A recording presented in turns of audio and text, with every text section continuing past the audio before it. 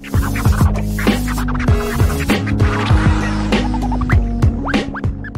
going on, guys? Welcome back to a brand new video on our channel here today. Hope you guys day is going all well. In today's video, guys, we're going to be talking about CyberAIO, or as you guys can see, I will be opening up this bot, telling you guys exactly how to use it, giving my overall opinion and review of the bot. So let's just straight into it. Quickly before I get into today's video, if you guys are brand new to the channel, please consider subscribing. I do similar content to this. And also, guys, if you guys have just got this bot and you have no idea what you're doing, follow step by step what I'm doing and just watch the entire video, because I'll break down each and every single little part of the program so you guys aren't lost in any part. So let's start at the settings page. As you guys can see, you can't actually make the program full screen, so we're going to leave it at this for now.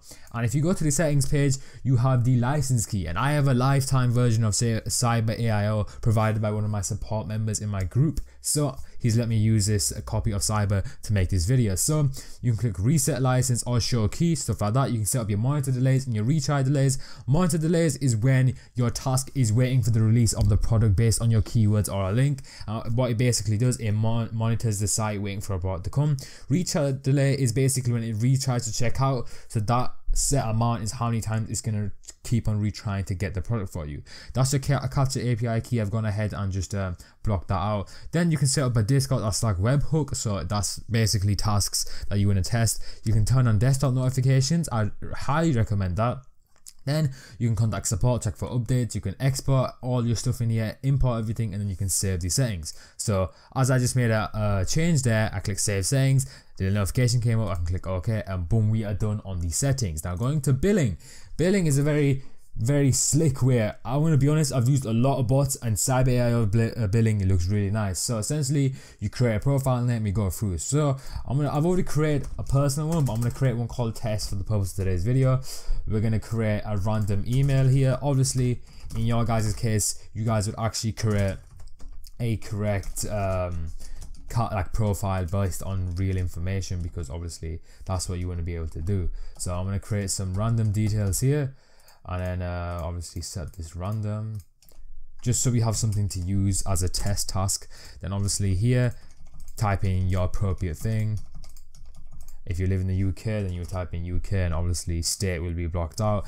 If you turn off billing details, I'm pretty sure that it just won't run the billing details, and you use your delivery details as the same. But if you want to ship to a different place as delivery details, then that is fine. I'm going to go ahead and turn that off though, because I want it to be the same as that. Then one checkout per profile, that basically means that let's say you're running for a certain place and you want to try to do more than one checkouts on one card, you guys can actually do that. But however, let's say you guys are running for Supreme, I'd highly recommend you don't do that, because obviously they do cancel duplicates. So once you're done, you click save and your profile is done. If you go to select profile here, we have my personal, which is called Kasim, and the test one we just made. If you go to proxies, here you can add proxies, and all these proxies you can test them on different sites. So Shopify, Supreme, Mesh, Foot Sites, Off-White, and Custom.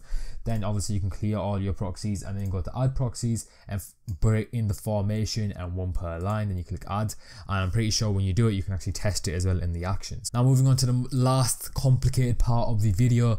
This is actually pretty simple. I want to try to break it down as easy as I can. So we're going to go through tasks, then I'm going to go through all the bombs. So as you guys can see, we have start all tasks, clear all tasks, and then add tasks. So let's go over ahead and go over here. So let's say I'm running for any of these sites. Cyber have a huge amount of sites. Let's say you're looking for, I don't know, Travis Scott is dropping something. You type in Travis Scott, it's a Shopify site, it will be there.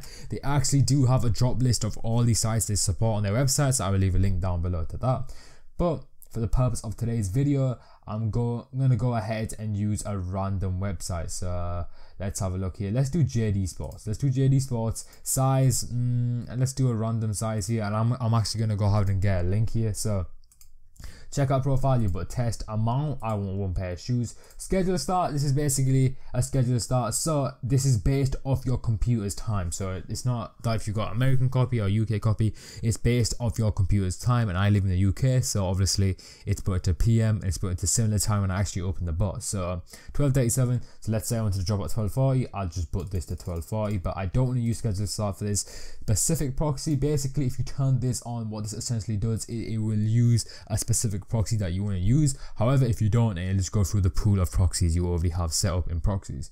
Now once you've set up everything, SKU, we need to go ahead and get that actually. Okay, so essentially we have gone for this pair of shoes. As you guys can see, my size that I've selected on the test profile is there, size 9. Size 9 is available. Got the SKU set up nicely for this test. So essentially this is where the task is going to be. Now basically how tasks work for any type of site, per task will obviously need a captcha token. Now a captcha, or for you to solve a captcha, let me just rephrase that to make sure you guys don't get confused. So essentially if you open up the captcha queue, once you open this little sophisticated box, I'm going to explain to you what's happening here. So as you guys can see, it's waiting for your tasks to go ahead and fulfill the task that you specified it to, and essentially to verify that you're human when you're checking out the product, it will send you a request to solve a captcha. So when you go to Google login here, I'm actually logged into my Google already. You essentially just need to log into your Google, nothing too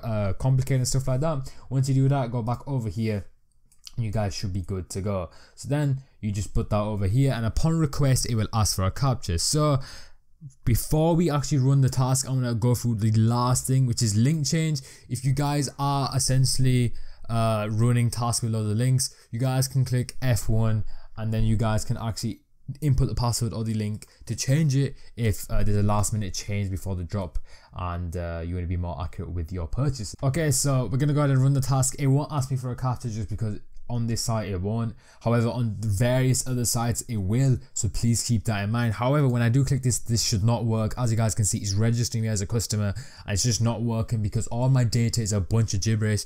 But as you guys can see, the bot does work fine. So there you go, there's it working in action. So guys, hopefully you guys did enjoy today's video. If you guys did, please drop a like. If you guys are new to my channel, please subscribe. I do loads of content such as this. I'll be bringing a lot more CyberAIO videos as well, live cops, stuff like that. I'm gonna catch you guys next time. Peace out.